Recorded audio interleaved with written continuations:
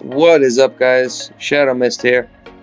Today I'm going to be showing you guys a brand new glitch on Battlefield 1 that allows you guys to glitch underneath the map on Empire's Edge using the heavy tank. This glitch can be done on about any trench on the maps on Battlefield 1, but pretty much what you're going to want to do is you're going to want to drive a heavy tank up to the trench and let it tip on its side inside of the trench so that it's parked like you see in the video. Once you get it parked here, you're just going to want to play around with it, move it forward, backwards, left and right until when you exit the tank it looks like this, where you're glitched inside of the tank but you're able to prone underneath it.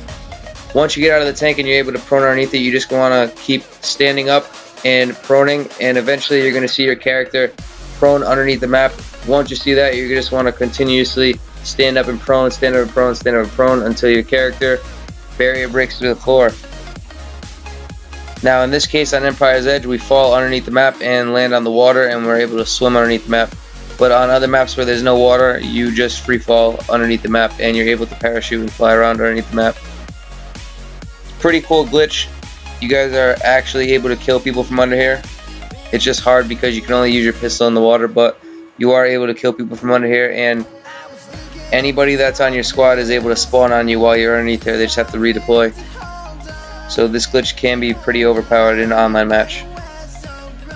But other than that, that's pretty much it, guys. If you guys like the video, make sure you guys hit the like button and subscribe for more Battlefield 1 glitches.